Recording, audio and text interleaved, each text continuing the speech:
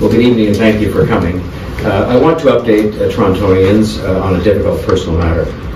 During the pandemic, I developed a relationship with an employee in my office in a way that did not meet the standards to which I hold myself as mayor and as a family man. The relationship ended by mutual consent earlier this year. During the course of our relationship some time ago, the employee decided to pursue employment outside City Hall and secured a job elsewhere. I recognize that permitting this relationship to develop was a serious error in judgment on my part.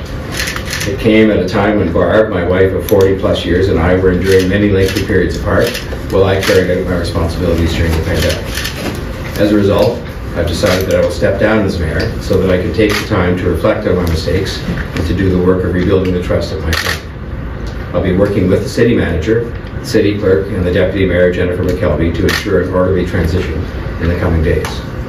While I deeply regret having to step away from a job that I love in a city that I love even more, I believe in my heart it is best to fully commit myself to the work that is required to repair these most important relationships. As well, I think it is important, as I always have, for the office of the mayor not to be in any way tarnished and not to see the city government itself put through a period of prolonged controversy arising out of this error in judgment on my part, especially in light of some of the challenges that we face as a city. I'm deeply sorry, and I apologize unreservedly to the people of Toronto and to all of those hurt by my actions, including my staff, my colleagues on City Council, and the public servants to whom I have such respect. Most of all, I apologize to my wife Barb and to my family, who I have let down more than anyone else. I hope the privacy of all of those impacted by my actions can be respected, and that includes me.